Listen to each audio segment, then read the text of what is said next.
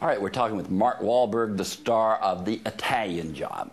And I've got to tell you, I have never seen you seem to have as good a time in a movie as you did in this. I've never had even half this amount of fun. It showed. I mean, you just looked relaxed. You looked like you were having a great time.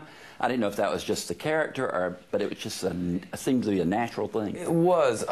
Gary Gray, the director of the film, had a very specific take on the character, and I had never played up the likability. You know, I've played likable characters before, but it would just so happen to be written that way or perceived that way by the audience.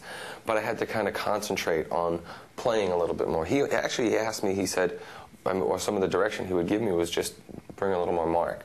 Because whenever, you know, as long as I'm not motion sickness, which I got a lot because of the little cars, I was happy and I was always having fun, and, you know, what a great group of people. So yeah, it was just, you know, play it up a little bit. And, you know, you see a movie like that, and sometimes there's 4 out of the 5 that click, or 3 out of the 5 that click, or whatever. This one, everybody clicked. Yeah, it was magic. Yeah, whoever did the casting on that really knew what they were doing. Yeah, you know, you got to be careful, too, because you can easily get sucked into thinking that this is the norm, but it's not.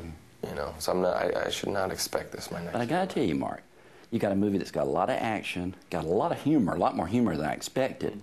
Where was the romance? You get Charlize Theron. Did you ever even kiss her in that movie?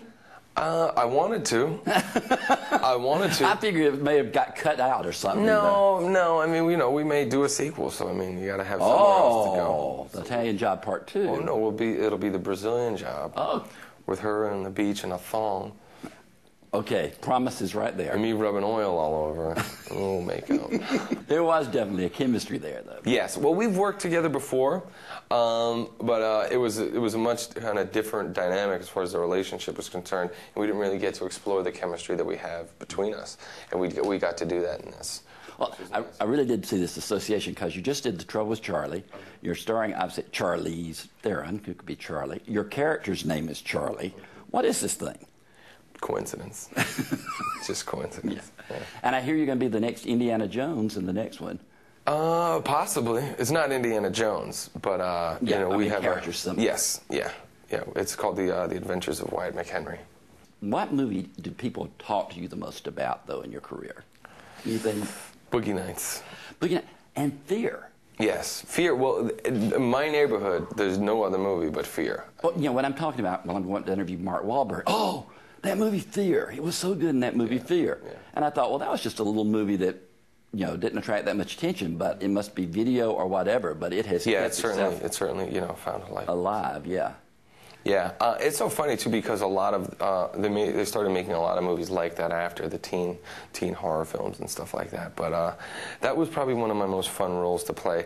I personally always root for the villain. I don't think a movie really works without a great villain. But I haven't gotten to play that kind of part since. No, that was kind of a unique part for you. Well, I think once I played that part, people got freaked out. I mean, you know, they thought that that's who I was. You did it too good, yeah. So that's when we jumped over to Boogie Nights, which is, you know, a guy who was much more vulnerable and likable and sympathetic. And then I was that guy. So, you know, we're trying to convince people that I could play a little edgy, but we got to get a screen test. Was it the Big Hit that you did? The Big Hit, yes. Yeah, people talk about that one still, too. I was interviewing Lou Diamond Phillips for a new video pack he's got coming out, and he was talking about what a good time. Yeah, we had fun making that movie. Yeah, so you've had your... But I wasn't as well behaved when I made that movie, so... With this movie, we had a lot of fun, but I don't ever remember showing up on the set of this movie being hungover. And Big Hit, we were in Toronto. There was a lot of beer drinking going on. A lot of wild times. Yeah, no more of that. Do you have a career plan, or is this just you're just getting there one movie at a time? Yeah, I mean, you know, I'm kind of, you know, taking it one movie at a time, but, you know, I don't want to work really hard for the next 9 years, and hopefully, you know, direct a film or two myself. Oh. What about musicals? I mean, you got a musical background. Here, all of a sudden, musicals are the big thing. If Richard Gere did it, why not?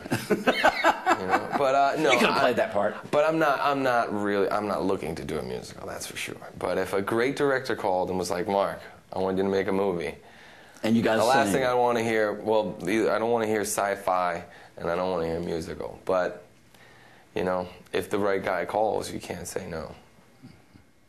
All right, you and Donnie both your careers are going good. Are y'all establishing like the Wahlberg dynasty here in films? You can pass it on to your kids? That's not the plan, but you know, we've both been doing well. But the great thing about it is we're both just trying to do really good work.